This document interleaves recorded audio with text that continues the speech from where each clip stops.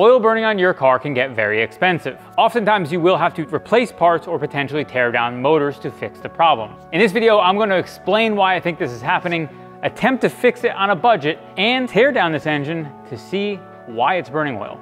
Oil burning is becoming more common across all models of cars. This isn't just the European models that we specialize in, but it's peppered across most current makes and models. But as we become more technologically advanced, how are engines getting worse? As an engine is running, there is a piston moving up and down in each cylinder. Each piston has 3 rings. The top 2 are compression rings to make sure the cylinder is sealed, so when the air-fuel mixture ignites from the spark plug, it pushes the piston down and everything stays sealed within the cylinder. The 3rd piston ring is known as the oil control ring. This scrapes the oil off the cylinder walls while the piston is moving up and down to ensure you don't have too much oil inside the combustion chamber, which will cause that oil to burn. Since the piston rings represent roughly 20% of the mechanical friction within an engine, some fancy folks over at MIT decided it would be a super neat idea to remove as much tension as possible to reduce the friction of those rings. Low tension friction rings apply less pressure outwards on the cylinder wall, which makes an engine more fuel efficient. From what I can tell, this seems to have become more prevalent sometime in the late 2000s and carries through to today in the modern engines coming out right now. Am I blaming engineers who came up with low tension rings for this issue? Am I suggesting that we take them, all of their loved ones, their pet lizard, to the gulag? No, absolutely not. Welcome to the gulag. This situation is another case of engineers and theories working out great where low tension rings aren't going to cause additional oil burning, but in practical reality and the combination of people not maintaining their car properly, it actually has a massive impact on all real-world applications. The main issue around low tension rings seems to be related to carbon buildup, especially on the oil control ring. Once the oil control ring is filled up with carbon, it can no longer properly do its job, allowing more than intended oil into the combustion chamber. To be clear, before you go down the road of assuming you have a piston ring issue, you should eliminate parts like the PCV valve, your valve guide seals, if you have a boosted application, anything related to your turbo. These are items you want to make sure you address before you jump to the conclusion that you have a piston issue. So I know you're thinking, how can I prevent this on my car? First thing you can do is regularly maintain your car with premium quality oil. Many years ago, manufacturers went from 3,000 to 5,000 to 10,000 and sometimes even higher oil change intervals. Couple that with the fact that people have busy lives and oftentimes forget changing their oil because it's not a major priority. That is a big part of why this is a thing. On some engines, proper maintenance may not even be enough to avoid this. Now, you made it to this video probably because your engine is burning oil and you're trying to figure out what to do about it. Normally, the only way to fix this issue would be to rebuild the engine, and that sometimes includes updating parts like pistons. A rebuild like that in the VW and Audi world that we're more familiar with is going to be somewhere in the $7,000 to $8,000 range. Since that's extremely expensive and a very tough pill to swallow, we're gonna see if we can fix this thing on a budget. For context, this Passat 1.8T is burning oil at an alarming rate. The acceptable oil consumption for Volkswagen and Audi, and I think actually most manufacturers, Toyota I know included, is 1 liter every 1,200 miles, which is a lot of oil. Just to put that in perspective, if a normal car has an oil change interval of 10,000 miles, that would mean you're putting in 9 liters of oil from a in between oil changes, which means on most cars you've actually fully changed your oil before you reach your oil change. And that's in spec? That's within spec. When this car rolled into the shop, it was setting the oil light at 430 miles driven. That is full dipstick. Then the engine burned through so much oil that the oil was so low it set the oil light, which is about 2.5 liters of oil. This car was burning 1 liter of oil every 172 miles driven. Wow, that's alarming. Now we're performing the BG service on that car and then test the real world results after the fact. The first step in this process is to drain the oil from the car, and then we're gonna install this dynamic engine cleaner. And filter number 1. We're gonna install this 44K into the tank. This is for a fuel system cleaner. This is actually pretty good stuff. So first thing we're doing with the dynamic engine cleaner is running this in. Now we're filling this thing up to where the oil level would be. And as you can see, it's fairly thin. Then we're gonna run the engine for 45 minutes at 3,000 RPM. Also important thing to note, we are gonna be using a scan tool to monitor oil pressure. Primarily, this product would often be used for people who are using it to desludge an engine. If you were to be desludging an engine, you might knock something loose, which would then allow it to go in the oil pump pickup, and they're afraid it's gonna clog something up. So you need to be constantly monitoring oil pressure to make sure that it doesn't super run dry on oil and then lock up your engine. We're gonna be using a scan tool though, because we have the technology. If not, you'd have to hook up an actual manual oil pressure gauge. Look at that smooth pour. Because one of the claims is that this could possibly raise compression and we think we have a ring issue, we're gonna do a compression test. So here's our compression tester hooked up in cylinder 1. Let's check what we got. Cylinder 1, 150. Cylinder 2, 160. Cylinder 3, 160, cylinder 3. Cylinder 4, 120. Cylinder 4 needs some help. But in theory, this should raise our compression on and make them even across all the cylinders. Now ready to start this up, we have this, which is a pedal depressor to hold down the gas pedal at 3,000 RPM. 3,000 RPMs? Yes. 45 minutes. Yeah. It's not gonna clean your pistons quickly, because it's gonna take time. It's gonna have to keep going up and down that cylinder and wash that stuff out of there. There are probably people who are concerned that this is gonna blow the engine up. I mean, I'm not concerned. It's a lot of RPM. Now we just gotta wait 45 minutes. Piece of cake. A few moments later. All right, and we're done. Let's shut her down. Now, oil filter out. Everything's a little bit hot. Ow. Ugh, it stinks. It does smell. This thing's been running for 45 minutes. It's gonna be scalding hot. Steamy. As you can see, the color of this is very different than the way it went in. It went in a pretty clear, maybe slightly yellow hue to it, and now it's pretty solidly dirty. In just a short 45 minutes at 3,000 revolutions per minute. I'm just a guy. We have to waste another oil filter, or can we just put that one back? No, we have to waste another oil filter. Okay. Is it a waste if you're filtering out a lot of contaminants? It has a kind of a brownness on the inside. You can't really see it. Oil filter part 2. Boop. You know how clean this thing's gonna be afterwards? So clean. We'll put some screenshots of some people who have done a sludge engine and before and after. As you can see, the color is actually pretty much the same on this one. The other one was more or less the same color as well. It's pretty clear. Let's do it, round 2. What you hear right now is our exhaust hose running.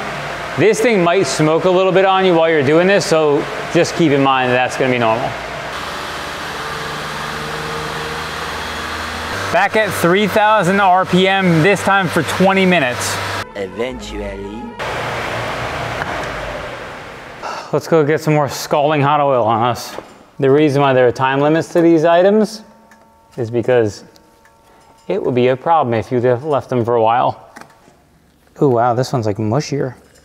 Oh wow. It rinsed the oil filter. No, it didn't rinse it. It like broke it. Oh God. That's a powerful odor. That is a very powerful odor.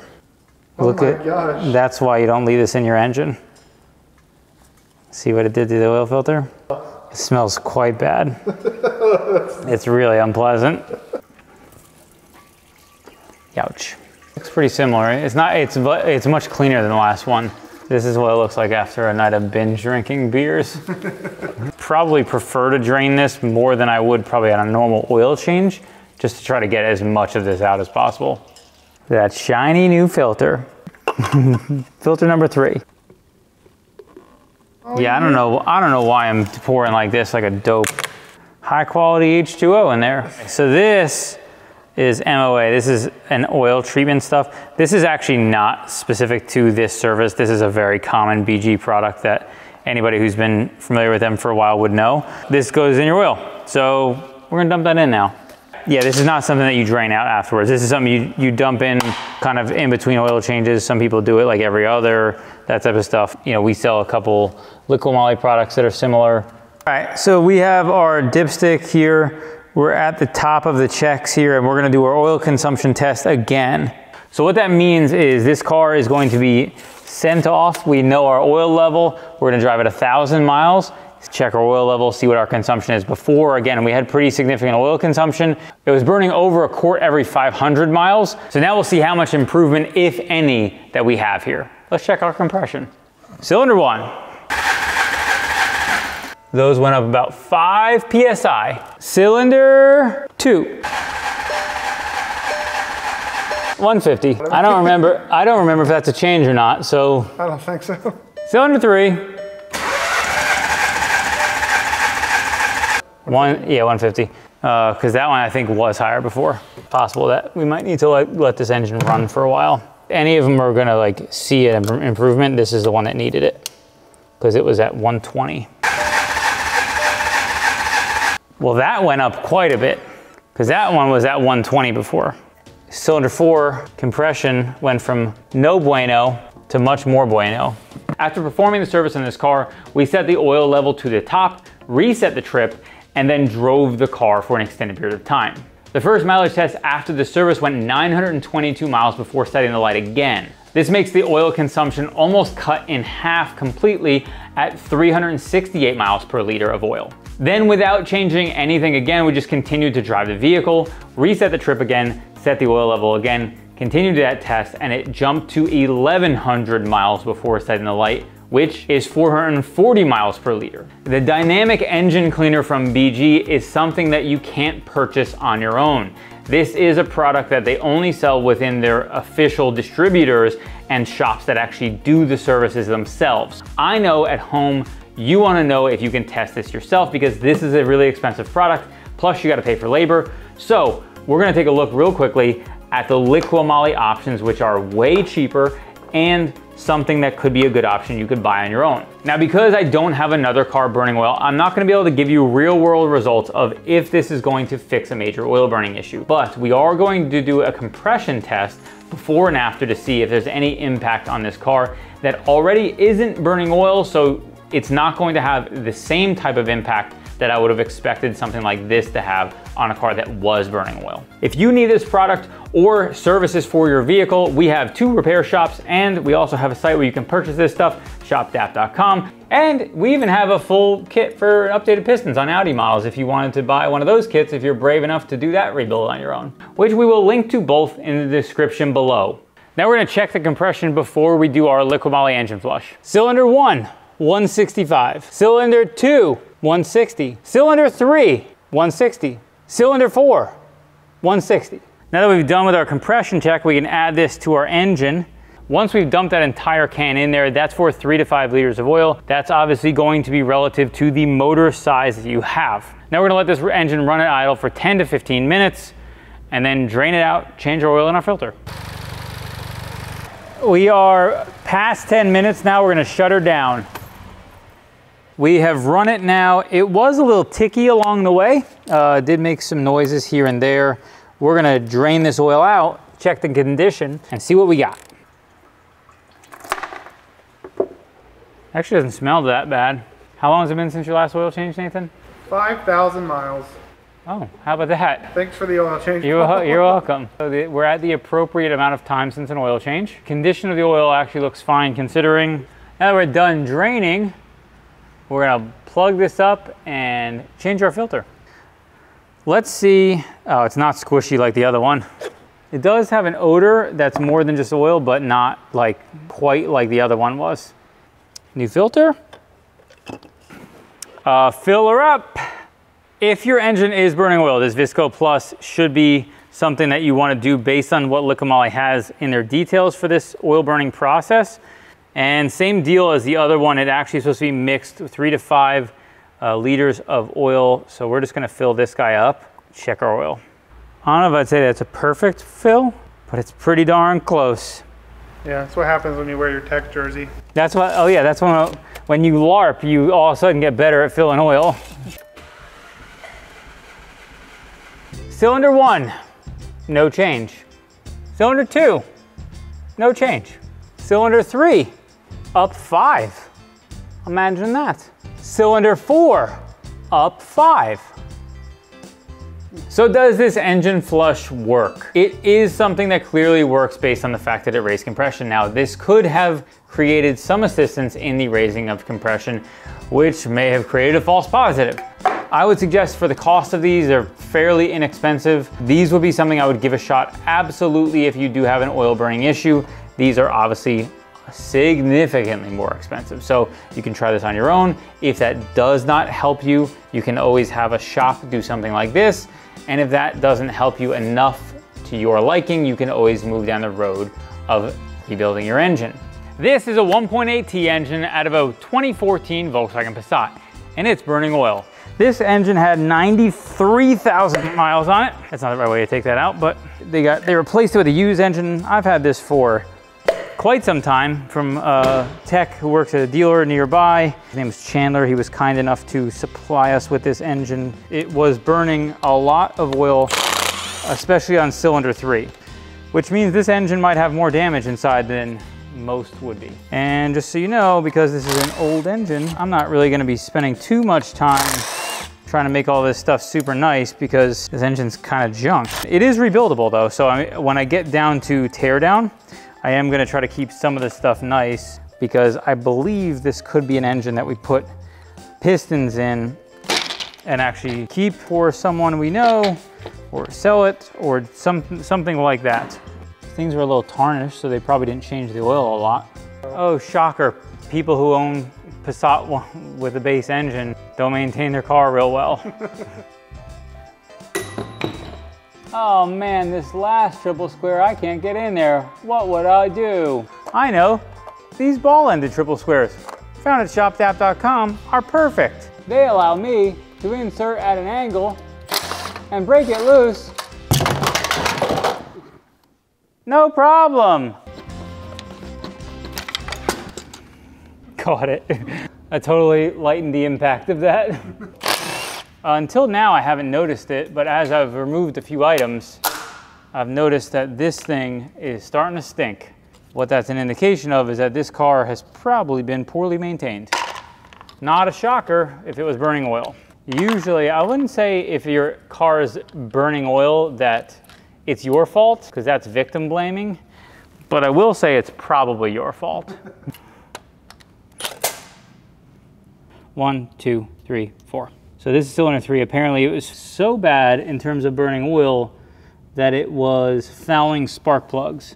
This valve here on the intake side has way more carbon on it than the face of it than the other ones. So you can see there's not really much carbon on those, and this one has kind of a clear buildup there. When I look at it, nothing really stands out to me too much. No major wear in the cylinder. We are gonna flip the engine over so we can take the pistons out. But what that's gonna do is dump all the oil on the ground. Here's cylinder 3 on my right hand. On my left hand, we have cylinder 2. I'm looking at them just to compare if I can see a difference. First thing I noticed was the skirts here on the piston. This one shows, which is cylinder 3, has more wear than cylinder 2. When we flip them over to the other side, same thing as cylinder 3 is slightly more worn on the skirt than cylinder 2. I'm questioning whether the cylinder 3 really was a major difference in terms of concern. I don't see anything that stands out to me as majorly different between the two pistons. When I look, you can see between the second ring, there's clearly carbon below the first ring and above the second ring, which means there's probably some blow-by getting trapped there in the second ring. So clearly, if there's carbon there, that's a sign that at least there's some concern for carbon building up there. The oil control rings, they're kind of filled up with carbon. They're not as filled up as I kind of expected them to be. They're not like completely packed, but they are pretty filled with carbon. When we look at these bearings on the bottom side here, there's nothing that really stands out to me as a major issue. So no wear either cylinder. There's one slight line on cylinder 2, but nothing really of note. It's not even actually something you can feel. There we go. Cylinder 1, probably no different. Same skirt wear. This one actually has a little more skirt wear. Okay, so when I look at this, same problem as the last one. Carbon below the first ring, above the second ring. The updated pistons on this are probably to resolve this issue, and I wonder, we'll have to look at them and compare to see what the difference is. Here's our piston out of our 180. It's actually cylinder 3 if you take a look there. I was comparing some differences on updated pistons. Now this piston is out of an Audi that has updated pistons as well. That's a 2-liter Audi engine that had major oil burning issues. We replaced. This is a new Audi piston. This is the updated one. Now one notable difference that I noticed on both the 2-liter Audi ones and 1.8T ones is they have this groove cut out right below the oil control ring. So if you look, the Audi piston has the exact same groove cut out. Now, the updated piston, one of the notable differences that I noticed is it does not have that same cutout. There's a slight notch there, but it actually doesn't cut through into the actual ring groove where the oil control ring is. I wonder in this circumstance if this oil control ring and the ring groove being open there actually causes more oil burning, and that's why they updated to this style without that groove. Purely speculating, but clearly these are changed parts. And more importantly, this 1.8T piston, I looked at the updated versions of this piston, and the pictures I found look exactly like this Audi piston with that dome not notched out all the way like it is on this. So I'm gonna start with cylinder 1 just to pull these rings off. It's possible carbon in the ring grooves is part of the issue as well, because there is a decent amount of carbon in the ring groove, as you can see there. If I scrape that piston, you can see how much carbon there is on there. I wouldn't scrape a piston that you're planning to put back in your engine like that, by the way, on the side. Now, if you look at the tips, that the gap on this second ring is actually wider. See how the tips are in different spots? The tips actually don't land in the same spot. So I'm wondering, bottom ring having additional ring gap is part of the reason why they burn oil. I don't know. Two things I'm not. I'm not an engineer. I'm not even a technician, as a matter of fact. All right, so we're here in this cylinder head. We're looking through the intake ports. Because I didn't see anything on that end, I was wondering if maybe this was a valve guide seal issue. So when you look down the cylinders, you see the valves in there. You can see there's a valve, which is basically the shaft, and then the circle at the bottom that opens and closes. The seal is up top. It goes on the inside of the cylinder head. If there was oil leaking, you would tend to see more carbon on one cylinder over another. And what I'm seeing is kind of consistent buildup here. So right now we're looking at cylinder 2. You can see the kind of the crosshatch pattern. There are some rings of wear kind of at the top of the cylinder, but other than that, there's really not a ton of stuff that makes me think that there's a major issue here. Cylinder 3, same deal. You can see kind of the crosshatch pattern. It does have a little bit of hazing to it, so I don't know if that's like a residue that kind of built up or whatever.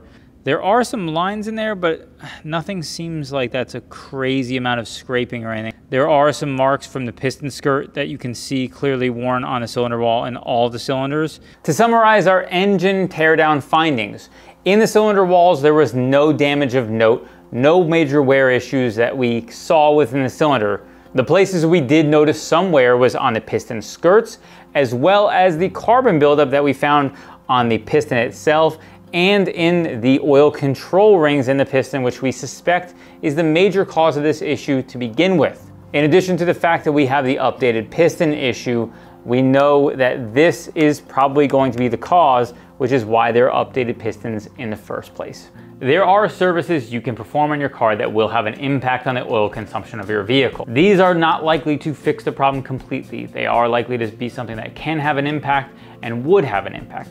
The proper way to fix one of these cars, while it is insanely expensive and may be cost prohibitive, is going to be to properly rebuild the engine, and sometimes including updated parts like pistons for VW and Audi models that have that problem. And I know Toyota has this problem, and I'm sure there's a variety of other cars that have the exact same issue. I understand that using a product like this is going to be the choice that you're going to go with first to prevent you from having to go with the expensive option of rebuilding the engine that may be cost prohibitive and maybe not tenable for your financial situation. I think many people are going to look at a service like this, especially inexpensive ones like this, and think running them back to back to back will be the solution for you to fix the problem if you run enough through. And I can tell you this, it will likely get better if you did that. I would not suggest doing this over and over again. These are very harsh chemicals in all of these products and are not intended to be run through an engine over and over again. They could damage the internals of your engine if you did that. I think running more than one of these through over an extended period of time would be something that I would consider to improve the longevity, and hopefully you get incremental gains along the way. If you have an engine that is known to have oil burning issues, something like this could be something that's used as a preventative over extended periods of time to ensure you don't have that issue and prevent carbon buildup over time, along with proper maintenance and oil changes and using quality oil. If you have a VW or an Audi and you have a 1.8T engine that's known for burning oil, or the 2-liter TSI found in the Audi models is known for burning oil, and you have this issue, getting a used engine, if there are updated pistons for your engine, do not get a used engine. It will not solve your problem. You're likely to spend a lot of money on a used engine to end up with the exact same issue again. If you're gonna spend the money, get updated pistons, have the engine rebuilt properly. It's the only way you're going to guarantee this issue gets solved. Otherwise, don't spend the money on a used engine. It probably needs the same pistons. That's why they sell updated ones in the first place. Thanks so much for watching. I hope that you found this video helpful and maybe it helps you solve your oil burning issue. And again, purchases like this or any others help support videos just like this one. If you like this video, be sure to give a thumbs up and subscribe for more like it.